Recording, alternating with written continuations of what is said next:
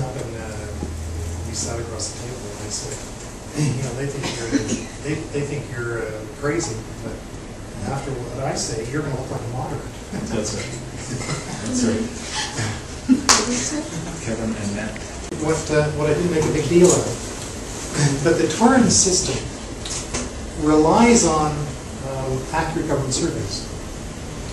The Torrens system was actually implemented formally implemented on June the 9th, 1862, the exact same time that Poole was introducing smallpox up in Vancouver. It would be good to explain what Torrens is. Well, I mean, this is a whole legal lecture about the Torrens system.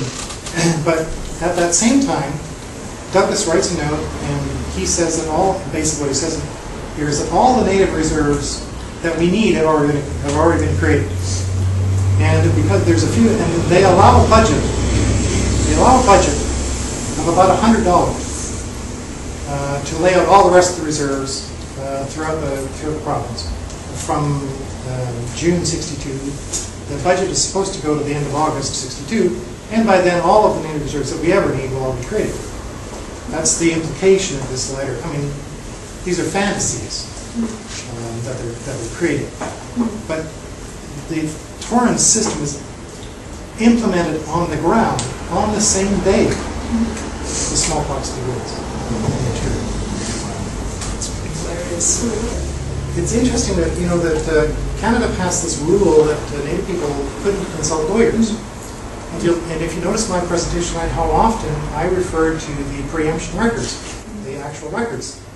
And I am convinced that one of the reasons they put that rule in was so the Native community couldn't go out and hire lawyers. And because what do the lawyers do?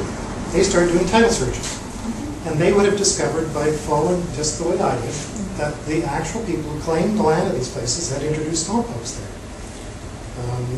If the Native people had been allowed to hire lawyers, that's what the lawyers would have discovered. And they would have discovered this 100 years ago. They would have discovered it 100 years ago.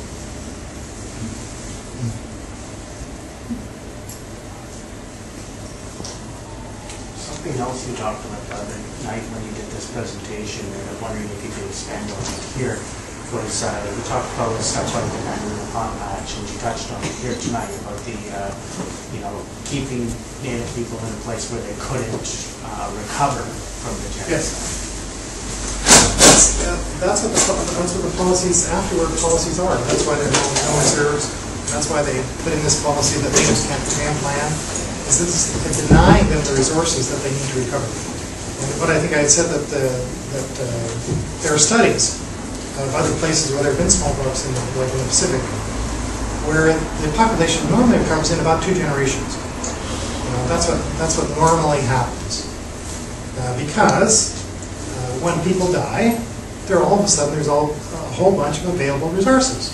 So then people have children, and they go in to take advantage of those unused resources. Because if you all of a sudden get a whole bunch of resources, you can have more children. And so that's the effect. In fact, in the children, you can see this in the family of the warrior, where he had taken a second wife and he had 2 young children. This happens after the smallpox before he's hung. And his teenage son had been married and had children. So all these people, they're generating children right away. And that's a natural result. But then what happens is that they're denied the, settlers come along and they preempt the most valuable places. And the Native people get driven off into less amenable areas for these free and available resources. And so they're denied the resources that they need to recover. And that's part of this, part of the effect of this program.